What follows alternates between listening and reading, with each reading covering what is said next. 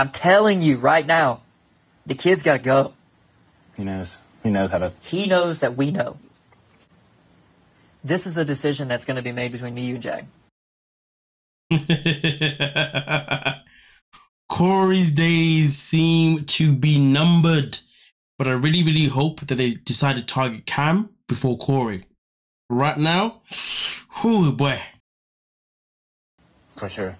If Jag says no, I'll do it. I'll go along with it. I know what really needs to be done.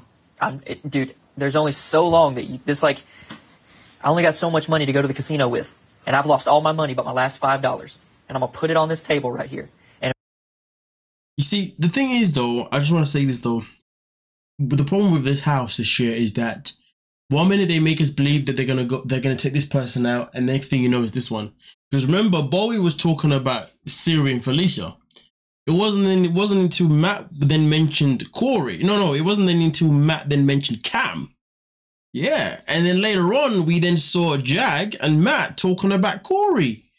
So there's like, how many targets right now? You know what I mean? Like, this is the issue here. But oh, if they take my $5, I'm the dumbass. I could walk out right now and go buy a cheeseburger table, and the house is going to take my fucking last money. Yeah. If we keep giving this kid rope, he's playing us. He's been playing us. Says the one that's been winning HOH and veto back to back pretty much for the most week. The same guy who's been nominated for eviction more than anyone else, but still in the house. Okay, I wasn't saying he's wrong, but yeah, he knows what we're doing. If he doesn't, I'm giving him too much credit, and that's okay. I'd rather err on the side of caution.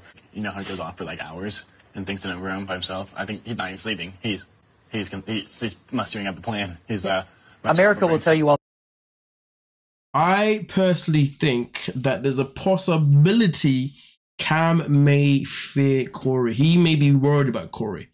Because, I mean, look at it this way. Who is the biggest competitor against Cameron right now? Who is it?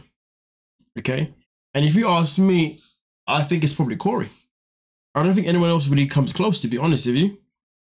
I mean, if we're talking about physicality, then obviously it'd be Matt. But if you're talking about generally speaking, intelligence, all that kind of stuff, it should be Cory. It should be. So yeah. But okay. You guys let me know what you're thinking down below. You know what I mean? Come on now. And we can talk about it.